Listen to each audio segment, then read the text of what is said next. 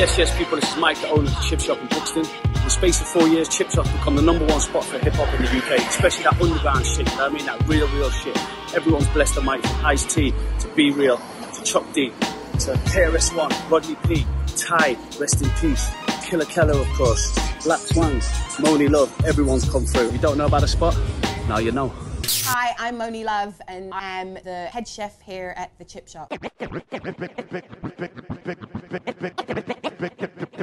Big up to the chip shop. Yo, check this out. This is the turntable #1, the turntable #2.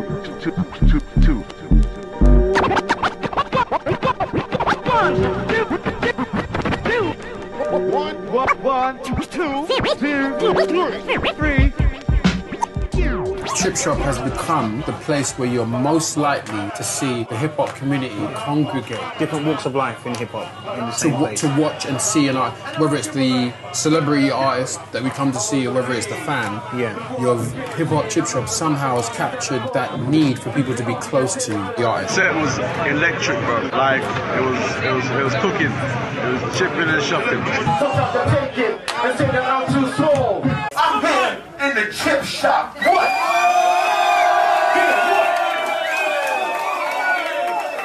Money in the thing, I'm saying, let a bitch know. Identity in account, party rolling like that.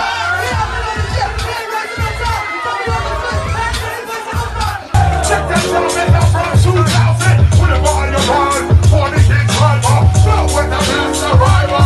Leave behind the video rapper. You're the chop driver. Back down goes another rapper. Onto a non-stop dance. Give him another one, give him another one.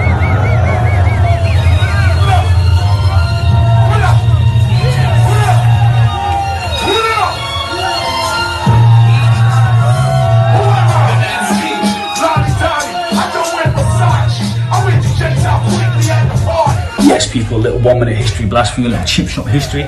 Let's take it back to my teen years, which is when I got into hip hop.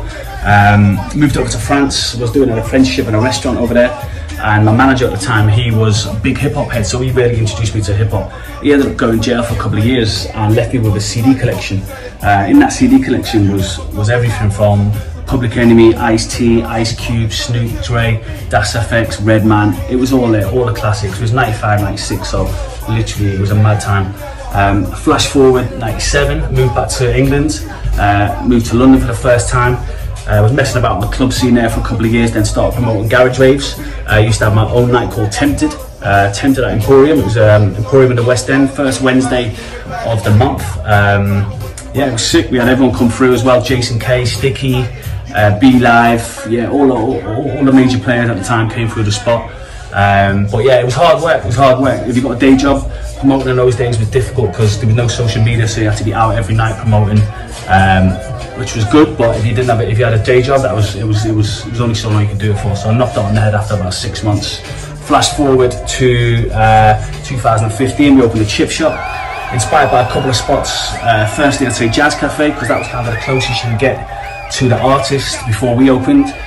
Also inspired by another spot in Hong Kong called the Brick House, which is it's not even a live venue, but it was a sick bar, just lively, sick food, mad vibes in there. All the bar staff dancing on the bar, behind the bar, mad loud music. You couldn't even hear yourself talk. But yeah, it was sick. Just the atmosphere was wicked. Didn't really expect to find that in Hong Kong, but brought a little piece of that back to London as well. So when we launched, just merged all my passion for hip hop, just put it into this project, and yeah, this is where we're at now.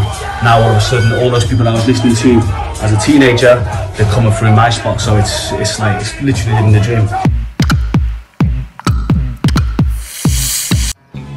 All right, so we're in the kitchen. New head chef starting next month, Radek. Radek, tell the people.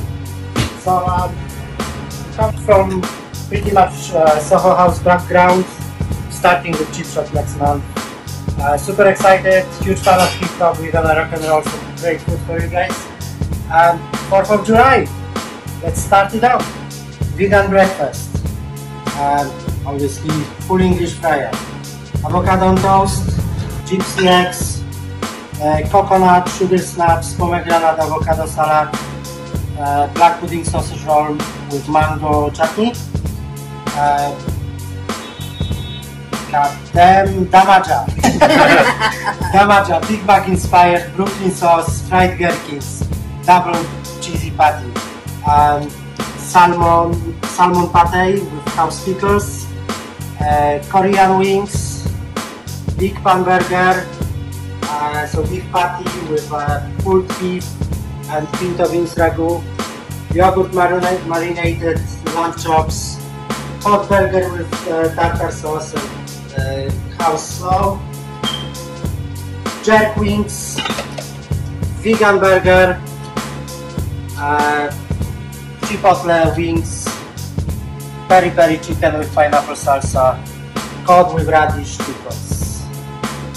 That's it. That's New about- spread that's Egyptian. Let's get stuck in.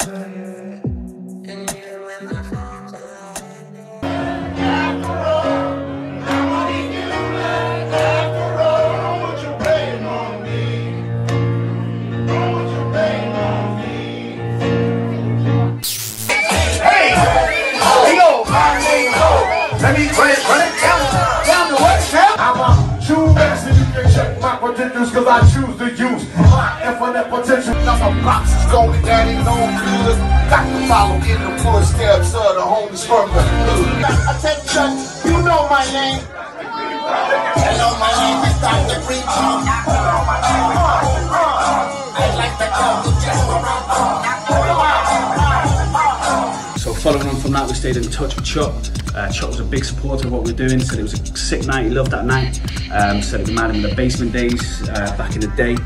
A couple of months later from that, he invited us to come on board with his Rap Station 365 radio station that he was launching. He wanted us to showcase the best of UK hip hop. Of course, it was a complete honour, so we said yes straight away. Alongside DJ Shorty, we created the Chip Shop Show, which airs every Saturday in New York at 8 PM and is repeated on a Sunday at 1 PM. So check that out, some sick guests on there, loads of sick mixes. Yeah, it's a sick show, man, check it out. I'm here in the chip shop. What?